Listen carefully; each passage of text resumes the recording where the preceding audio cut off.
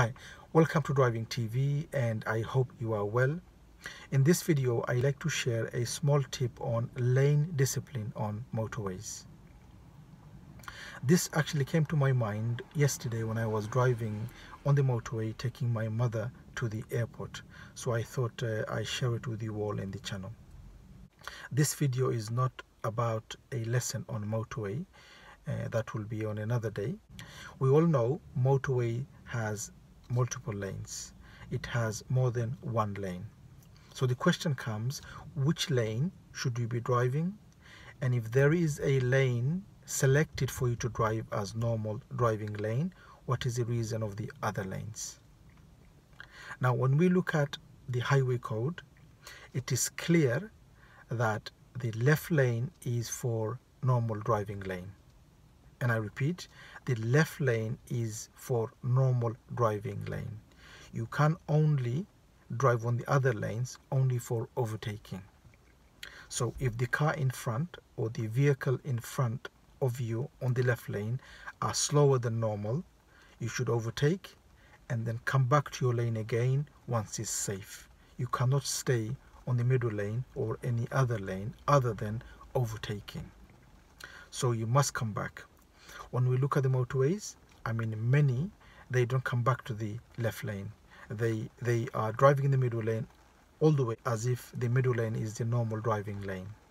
And this is why the government came up with a new law that if you hog in the middle or if you're hogging in the middle lane, you will be stopped and you will be fined on the spot and there will be penalty on your license for doing that. So what's the danger of staying in the middle lane? Why can't we drive on the other lane? What's the reason? So the example is, so imagine this is a motorway which has 3 lanes. This is the left lane and this is your car. The car in front is doing slower than normal and you want to overtake. Because there are too many cars in the middle lane, hogging in the middle lane and not coming back to the left lane as they should, it is going to make it difficult for you or make it longer for you to overtake and come back to your lane. And this is the simple fact why the most motorways are congested, because people are not following the rule, which is making the left lane as normal driving lane. If everyone followed the rule, came back to the left lane and made the left lane as a normal driving and made the other lanes for overtakings only, according to a research, motorways would have been less congested. But because they are not following, motorways are more congested. This is the simple fact why.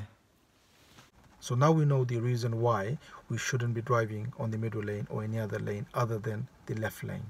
So we are clear now, the left lane is for normal driving lane and the other lanes are for overtakings only. And one other point I like to point out for learner drivers is that learners are not allowed on the motorway at the moment. It is illegal for learners to learn on a motorway. But this is changing from this year.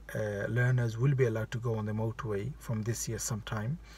They are allowed to go. They will be allowed to go to motorway with a driving instructor in a car which has a dual control in it. The date is not fixed yet, but it will be announced sometime this year. So learners will be allowed to. Okay, that's it for today. I hope you've enjoyed the video. If you do, please give a thumbs up. And if you're new to the channel, please do subscribe. And I hope to see you again on the next video. Thank you for watching.